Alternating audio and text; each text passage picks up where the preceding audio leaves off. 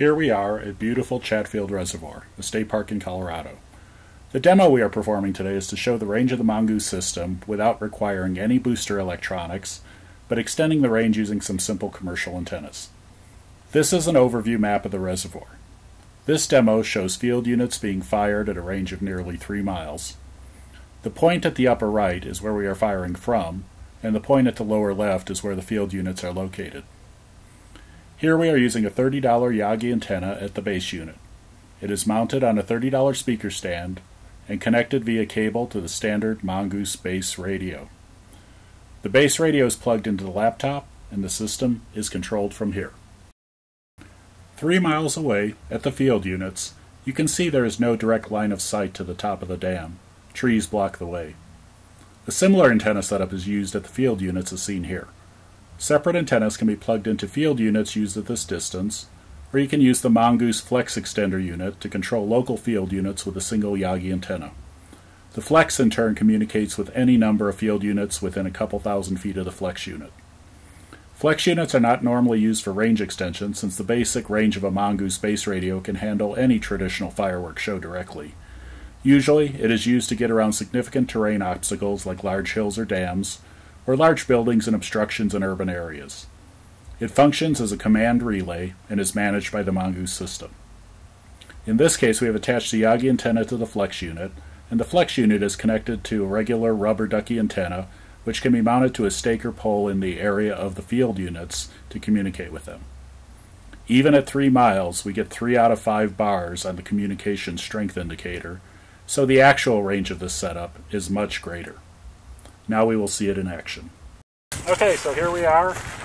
We're actually 3 miles away from the dam. We're at Chatfield Reservoir here in Colorado, and if you kind of look that way, we're going through trees and a lot of other items. So there's not really a direct line of sight, but we're 3 miles away from the top of the dam where the other antenna is. Rather than using boosters and other kinds of electronics, all you have to attach to ours is a simple Yagi antenna, and we could get 3 miles pretty easily on line of sight. And then also down here is our new Flex unit, which is necessary if you want to, get around buildings, get around objects. If you have to do a city show where buildings are at different areas, altitudes, and there's no direct line of sight, you could use these to go around right angles and things like that. And in this case, we have the Yagi connected to the base station.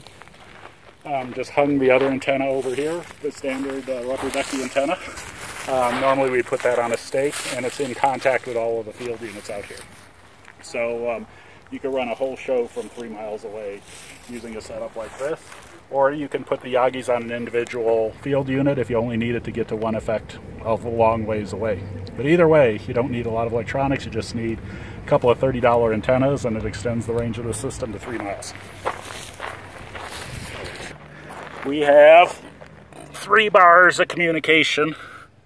I don't know if you can actually see that screen or not, but we have 3 bars of communication at 3 miles away using nothing but $30 Yagi antennas connected to field units, or in this case the Flex unit, which allows us to have one major antenna back to the computer and another antenna that controls the various field units out here.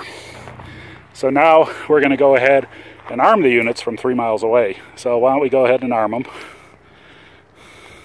I didn't catch all that. Go ahead and arm them.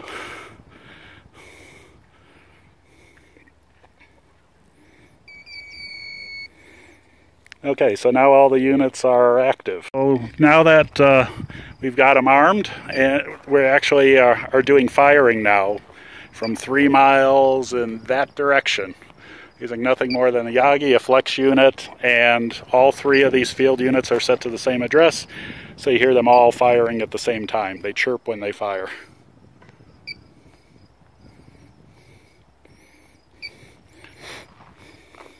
So that's at 3 miles away, again using nothing more than a $30 Yagi antenna connected to the Mongoose field units. They don't need anything for most shows, but even if you have special situations like having to shoot from dams or having to shoot from other locations, this could let you do it.